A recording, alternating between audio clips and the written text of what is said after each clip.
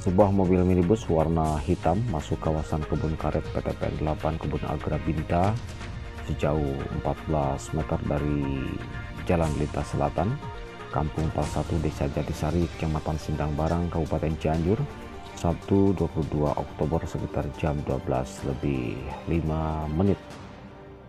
Ruswandi, warga Leles, mengatakan kecelakaan dialami sebuah mobil minibus jenis Kijang masuk kawasan Kebun Karet, tepatnya Kampung Pal 1, Desa Jatisari, Sindang Barang.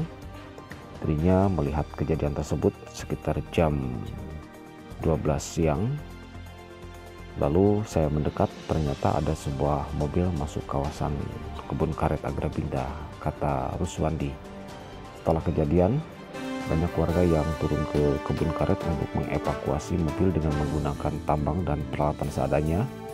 Tidak ada korban jiwa, cuma supir mengalami luka ringan pada bagian kepala dan sakit dada.